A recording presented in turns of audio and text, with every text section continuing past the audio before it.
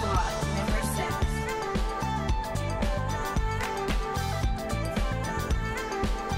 Hey guys, it's Adam and Jay here in our mobile AeroWorks van, and we're actually going to be talking about drone news gathering today.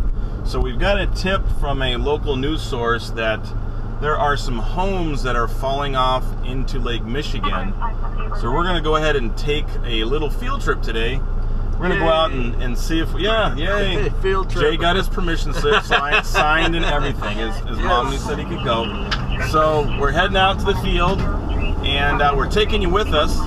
Now what you hear in the background is a little bit of chatter. In 1 mile, turn left. Let's talk about some of the equipment that we use when we go out on these types of little missions. So we've obviously got a GPS, so that's always good to have. So we know where we're going. Right. You probably hear the scanner going in the background. We use a scanner, an online scanner from Police Scanner. You can download it in the App Store. I believe it's even free. Right. There's a bunch of police scanners out there. Some are paid, some are free. This one happens to be free. You can search by country and town and police department, everything. Really good to have if you're interested in news gathering, because you know, if you've got downtime in between your normal work, you can go ahead and listen to that scanner. You never know, you might hear a big event going on in your area, like a fire or a major catastrophe of some sort. And where are we going? What are we going to? Well, we're going to, again, on Lake Michigan. There are some homes that the lake has started to erode the shoreline away, and these houses are in a precarious situation, similar to like some of the homes out in California, where they're starting to fall off into the ocean. First it's the deck, then it's you know, a portion of the house. So we're gonna go out and see if we can get some close-up shots of what's going on. I'm actually turning down the volume on the GPS so it quits interrupting us here. And what drones are we using today, Jay? Today we have the P4 that we are bringing, which is a good, versatile little machine. We have the Inspires back at the shop, but it's easier just to throw the P4 up in the air. You have yours and I have mine. We're going to try and maybe cover both of them, and so you can see how we shoot and what we're looking to shoot when we actually go out. Right, and the reason the P4 is great, and including the P3 before that, was that you don't have to put landing gear down. You don't have to put you know, extra stuff on it. You don't have to install the camera. You basically take it out of the case. It's ready to go. The other thing is too, is it's very small. Typically we'll carry ours in a backpack or in the stock case, and it allows us to get on site really quick, be very non-discreet, and get it into the air. And the other thing is the flight time, right? Right. Yeah. If you're on the scene of a news story, something like a fire or something like that, you may have to be in the air for 20 minutes. So it enables us to get up in the air and actually stay there for an extended period of time, versus like the Inspire, where you realistically have a good solid 10 minutes to 15 minutes of flight time. So it's important that you're able to stay up and flying as long as you need to. And the fact that it's a small aircraft, you know, it's not going to do a lot of damage should you have an accident. Now, one of the things I like to talk about with people when you're doing this kind of work is you know, the legality of it, so to speak. So you know, whether you're doing this as a hobbyist and you're donating your pictures and your video to a local newspaper or news agency, or you're doing it for commercial work, there's a little bit of a gray area there because of the whole NOTAM filing process and things. We're actually doing this more on the hobbyist side today, more of a fun, you know, little field trip, if you will. Right. But one thing, if you're doing anything where you're over the scene of something, you don't want to be flying directly over people. You want to keep that distance, keep a safe distance away. Don't fly over a house if it's on fire, or fly down into the fire. You know, keep your distance. All we're really doing is we're getting an elevated view, no different than somebody on the ground with a camera. Well, we're going to be over the lake. And we're going to be over the lake in this case, exactly. Right. So, you know, don't ever put life-saving people in harm's way. Don't fly over them. Don't distract them for what they're trying to do,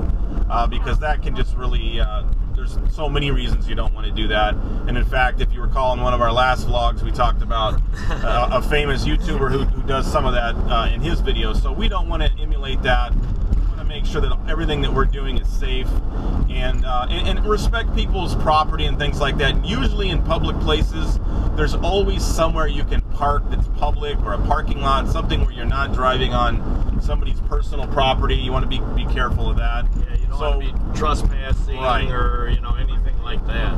One of the things I recommend too is if you have enough time, if the event that you're planning on shooting, if you have enough time, get on Google Maps or Google Earth, take a look at the location and kind of scout around for maybe an area that you can set up. That way you're out of everybody's way, and you have a safe place to take off. You're not driving on somebody's personal property and things like that. So I've already done that today. We are going to be taking off from a parking lot, and hopefully we'll be able to kind of cover how we set up quickly, and then we'll get those shots from the air, and hopefully we'll provide some tips for you. Guys, make sure you like and subscribe as always, and if you have comments or questions about anything we're doing, go ahead and leave them down in the comments. Otherwise, we're going to continue driving to our site here. Right. So they call this news gathering. Some agencies call it stringing or stringers. If you've seen the movie Nightcrawler? Yeah, Night Watch. That's what it was called. Nightcrawler. Yeah, Nightcrawler. Yeah. With Jake Gyllenhaal. He discovered the art of kind of independent or freelance news gathering, because obviously news agencies can't be everywhere at the same time. Sometimes a private person is just in the location sooner than anybody else, and maybe you catch footage that nobody else has because you were there first. So this is an opportunity to, share that imagery with local people, local papers, and things like that. And it's just something that you can do in your spare time if you do have spare time. Well, and again, you don't want to get in the way if it's fire or police. You don't want to obstruct them in any way. You don't want to, you want to stay back and not hinder whatever they're doing, their investigation, the firefighting, or any of that. So safety is number one. Right, because the last thing, exactly, if you make a bad name for yourself as somebody that is always at a accident scene or something, and you're always in somebody's way, you're going to be ran off pretty quickly. So not something you want to do.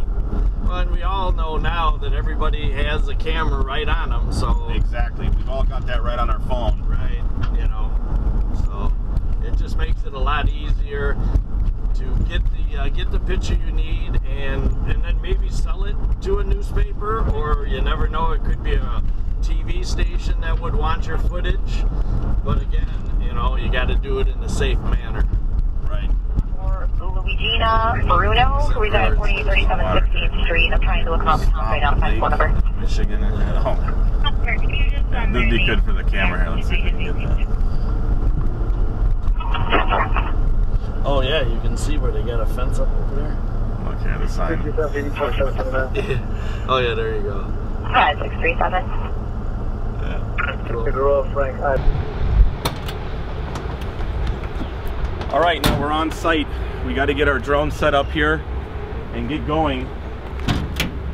So what we're going to do is we're going to get set up, get the drone assembled, and get in the air quick. A nice thing we like about the P4 is you can get it out, you can get these props on fast, and get in the air quickly.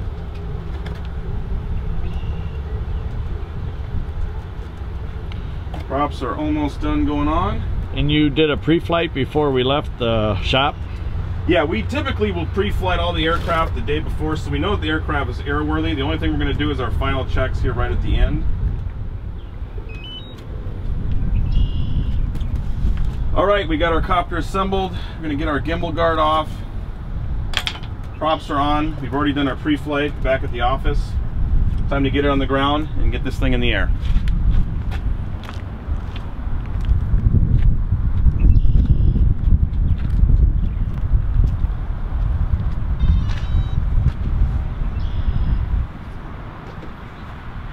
Basically what I'm doing right now is I'm kind of staying out of the wind and out of the sun.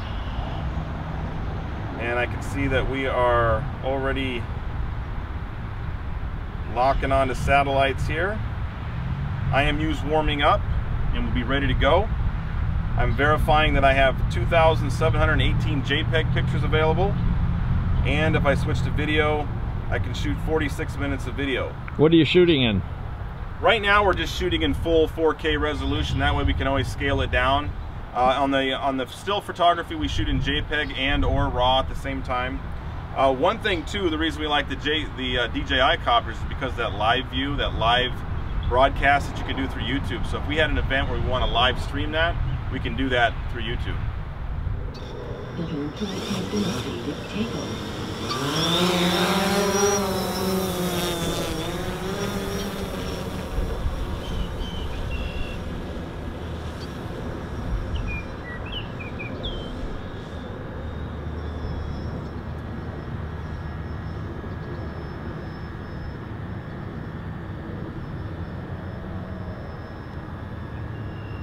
What are you looking at? Right now we're checking out this dock situation here.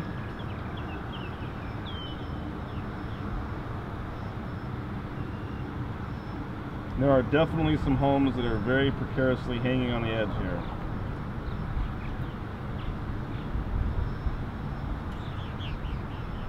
And again, we have to be aware, we had an incident one time where we were flying by Lake Michigan and we had one seagull come in, and then the next thing you know there were 7 or 8. So you have to be aware, because birds are very territorial and you don't want them to take down your drone.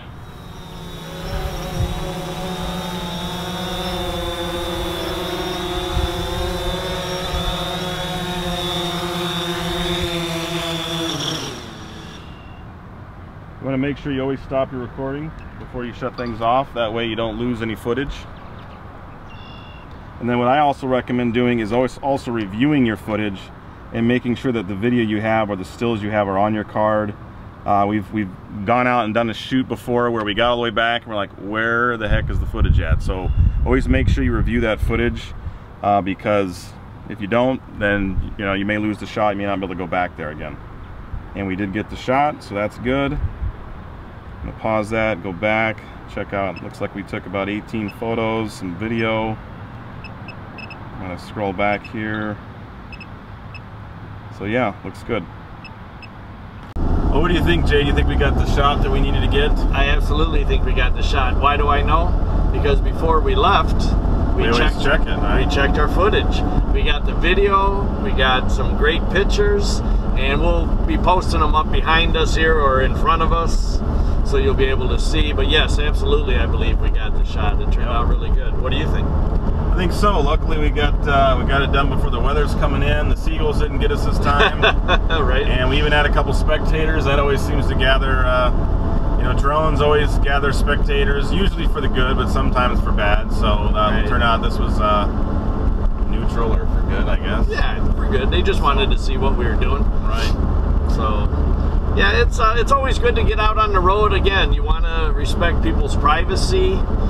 You don't want to trample on anybody. You don't want to go on property that you don't belong on. Because like we've been saying in the videos before this, that we're doing it for good, for safety reasons, and to try and get something good, it's not worth the shot if you're going to screw somebody up or hurt somebody.